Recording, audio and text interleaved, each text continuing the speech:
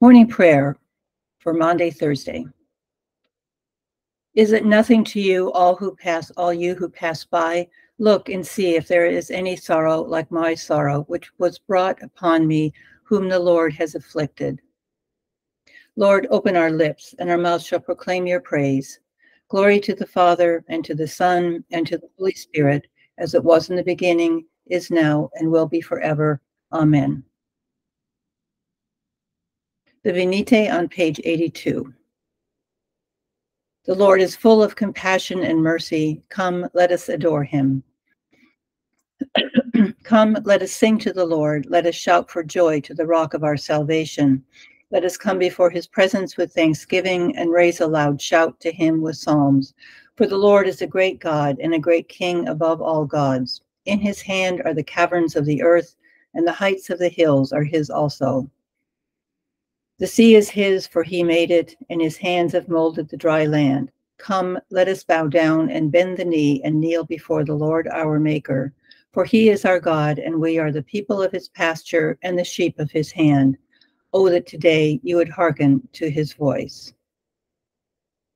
The Lord is full of compassion and mercy. Come, let us adore him. Now let us say together Psalms 132, 33, 34, and 35, beginning on page 785 of the prayer book. Lord, remember David and all the hardships he endured, how he swore an oath to the Lord and vowed a vow to the Mighty One of Jacob. I will not come under the roof of my house, nor climb into my bed.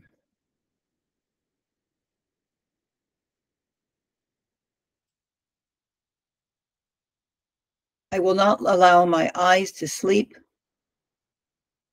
nor my eyelids to slumber, until I find a place for the Lord, a dwelling for the Mighty One of Jacob. The ark, we heard it was in Ephratah. We found it in the fields of Jeram. Let us go to God's dwelling place. Let us fall upon our knees before his footstool. Arise, O Lord, into your resting place. You in the ark of your strength. Let your priests be clothed with righteousness. Let your faithful people sing with joy. For your servant David's sake. Do not turn away the face of your anointed.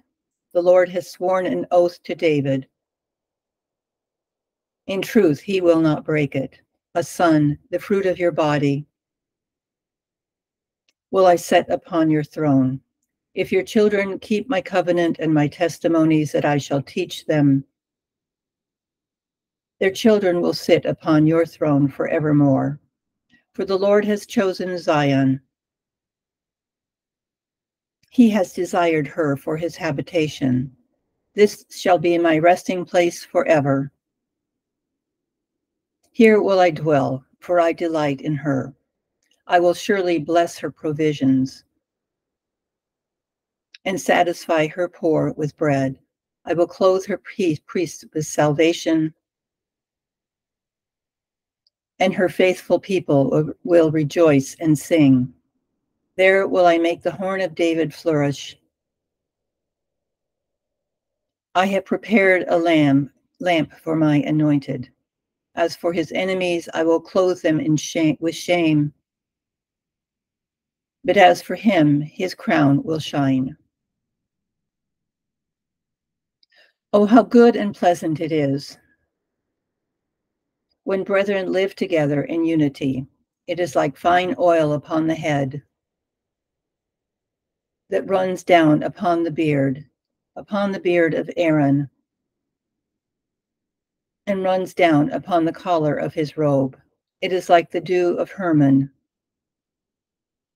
that falls upon the hills of Zion. For there the Lord has ordained the blessing,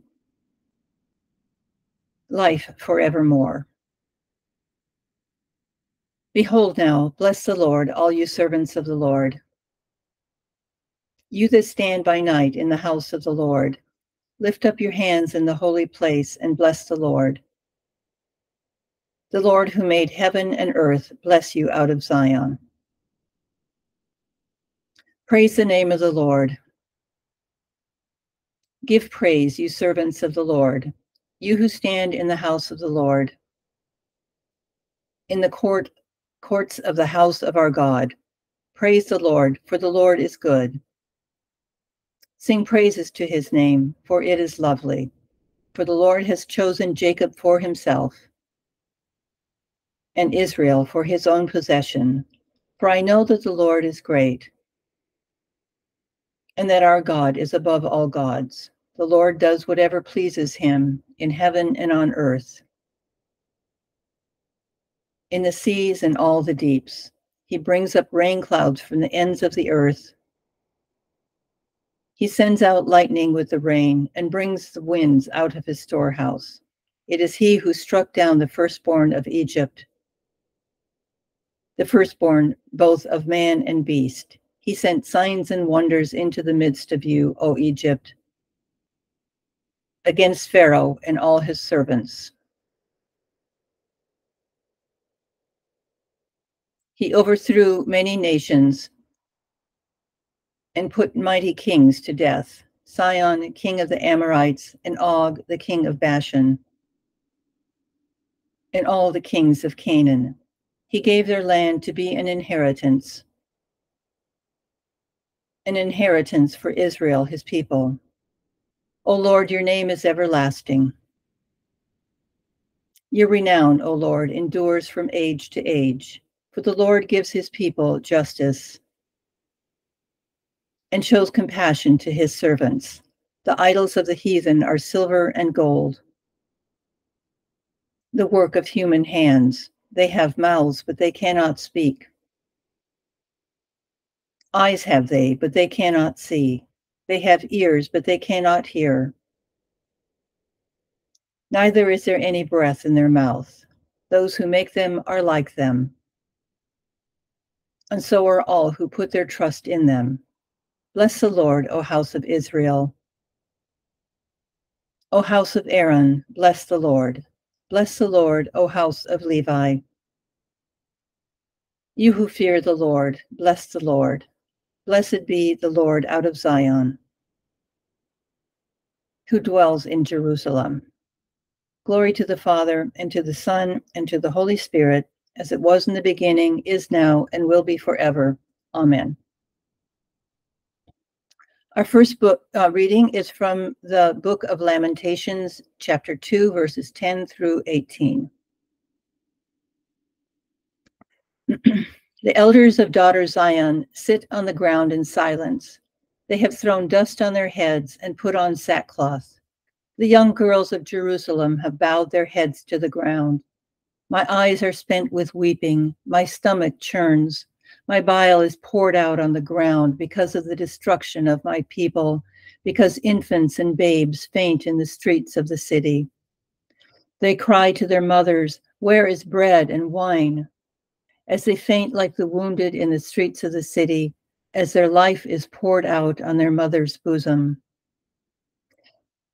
What can I say to you? To what compare you, O daughter Jerusalem?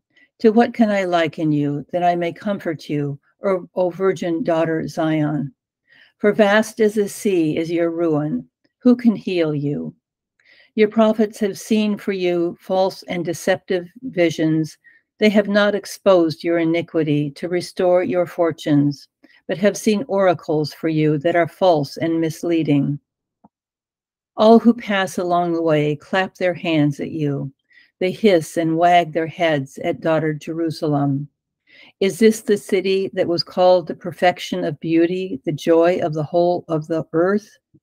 All your enemies open their mouths against you. They hiss, they gnash their teeth, they cry, "We have devoured her. Ah, this is the day we longed for. At last we have seen it." The Lord has done what he purposed. He has carried out his threat. As he ordained long ago, he has demolished without pity. He has made the enemy rejoice over you and exalted the might of your foes. Cry aloud to the Lord, O wall of daughter Zion. Let tears stream down like a torrent day and night. Give yourself no rest, your eyes no respite. Here ends the reading. Let us say together the Song of Moses, Canticle 8, on page 85.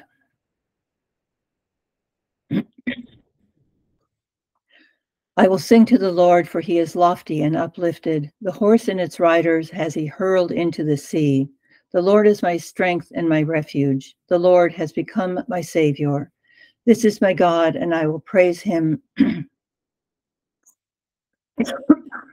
the God of my people, and I will exalt him. The Lord is a mighty warrior. Yahweh is his name. The chariots of Pharaoh and his army has he hurled into the sea. The finest of those who bear armor have been drowned in the Red Sea. The fathomless deep has overwhelmed them. They sank into the depths like a stone. Your right hand, O Lord, is glorious in might. Your right hand, O Lord, has overthrown the enemy. Who can be compared with you, O Lord, among the gods? Who is like you, glorious in holiness, awesome in renown, and worker of wonders? You stretched forth your right hand, the earth swallowed them up. With your constant love, you led the people you redeemed. With your might, you brought them in safety to your holy dwelling. You will bring them in and plant them on the mount of your possession, the resting place you have made for yourself, O Lord, the sanctuary, O Lord, that your hand has established. The Lord shall reign forever and forever. Glory to the Father, and to the Son, and to the Holy Spirit, as it was in the beginning, is now, and will be forever. Amen.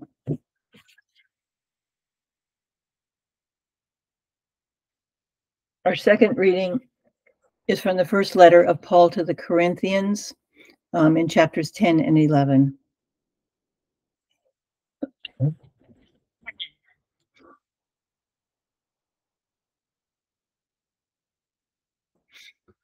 My dear friends, flee from the worship of idols. I speak as to sensible people. Judge for yourselves what I say. Excuse me.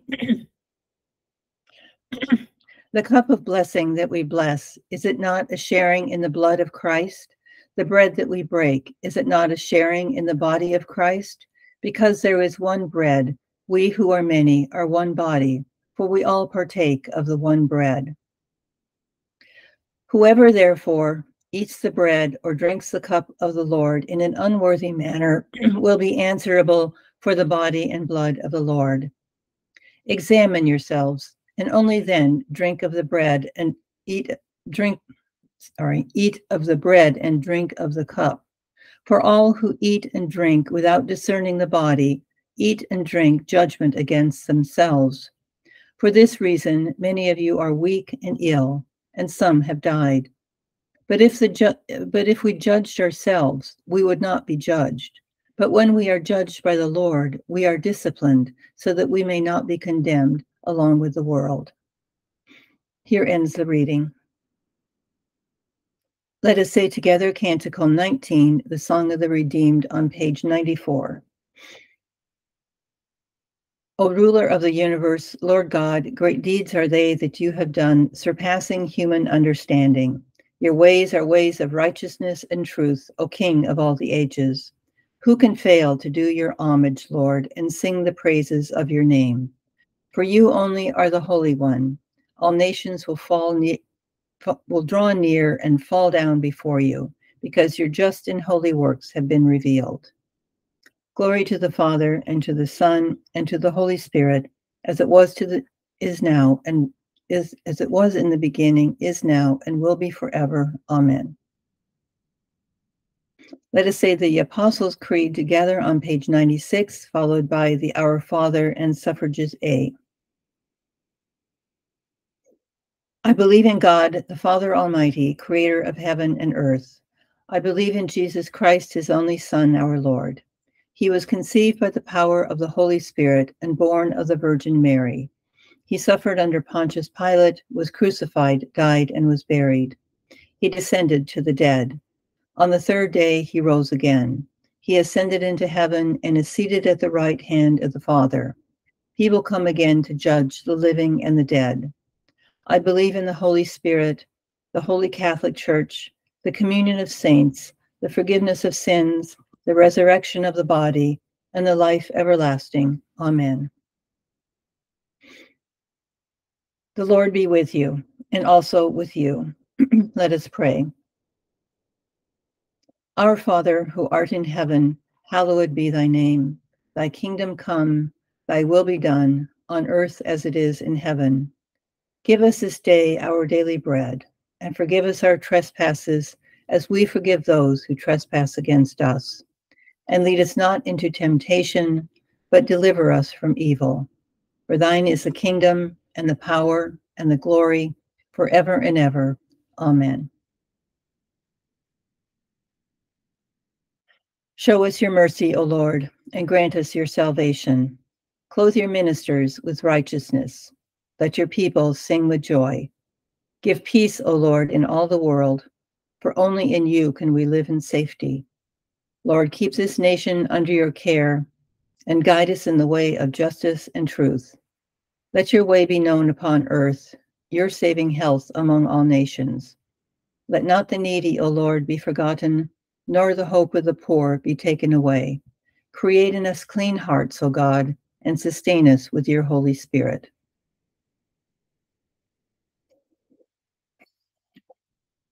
Almighty God, whose dear Son, on the night before he suffered, instituted the sacrament of his body and blood, mercifully grant that we may receive it thankfully in remembrance of Jesus Christ our Lord, who in these holy mysteries gives us a pledge of eternal life, and who now lives and reigns with you in the Holy Spirit, one God, forever and ever. Amen. Heavenly Father, in you we live and move and have our being. We humbly pray you so to guide and govern us by your Holy Spirit, that in all the cares and occupations of our life, we may not forget you, but may remember that we are ever walking in your sight. Through Jesus Christ our Lord. Amen. Almighty and everlasting God, by whose Spirit the whole body of your faithful people is governed and sanctified, receive our supplications and prayers which we offer before you for all members of your holy church, that in their vocation and ministry they may truly and devoutly serve you. Through our Lord and Savior, Jesus Christ. Amen. And now we come to the prayers for the Church of the Atonement for this week of March 24th, 2024. Please add your own prayers, either silently or aloud at home, or you may write them in the chat section of this Google feed, and I will read them as we get to them.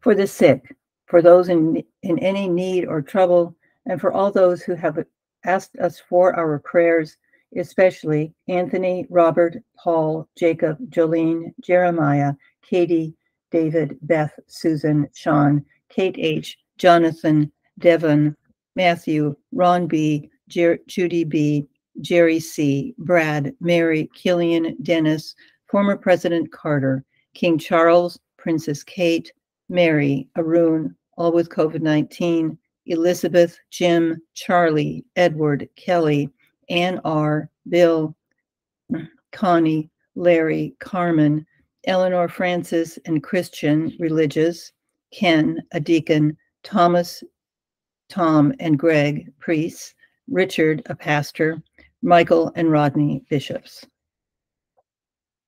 For an end to war, remembering especially the people of Gaza, Israel, and the West Bank, Sudan, Ukraine, Russia, Mali, Iran, and Yemen, and for an end to violence and division in our neighborhood, city, and nation, and for those struggling with depression, anxiety, or addiction.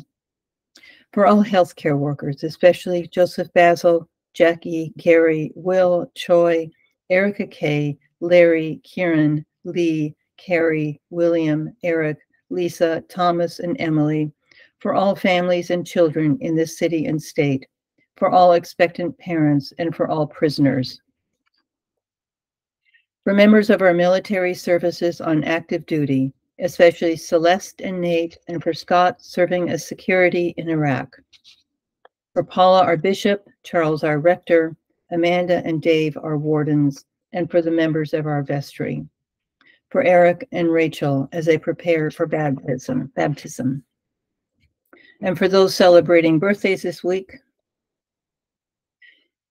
Russell Rossi, Joey Rodell, Bo Armstrong, a religious, Michael Ogunloyi, Harry Tingley, a priest, Melba Rodriguez, Michael Fogarty, Diana Radson, Dave Bile, Dory Mayfield, Grace Steinberg, Deborah Malik, Tova Wilkenfeld, Jim Sewell. And we pray for the souls of the departed. Tom Mulder, the brother of Father John Mulder, Senator Joe Lieberman, New York Police Department Officer Jonathan Diller, the over 100 killed in the terrorist attack in Moscow. And at the anniversaries of their deaths, for George Elias, Walter McGillicuddy, Barbara Greeter, Clive Anthony Flowers, Jack Morrow, Watson Stewart. A prayer for peace. Almighty God, from whom all thoughts of truth and peace proceed, kindle in the hearts of all people the true love of peace and guide with your pure and peaceable wisdom those who make decisions for the nations of the earth, that in tranquility your kingdom may go forward till the earth be filled with the knowledge of your love. Through Jesus Christ our Lord. Amen.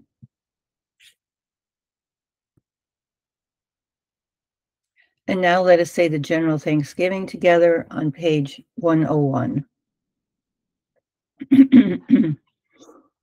Almighty God, Father of all mercies, we, your unworthy servants, give you humble thanks for your goodness and loving kindness to us and to all whom you have made.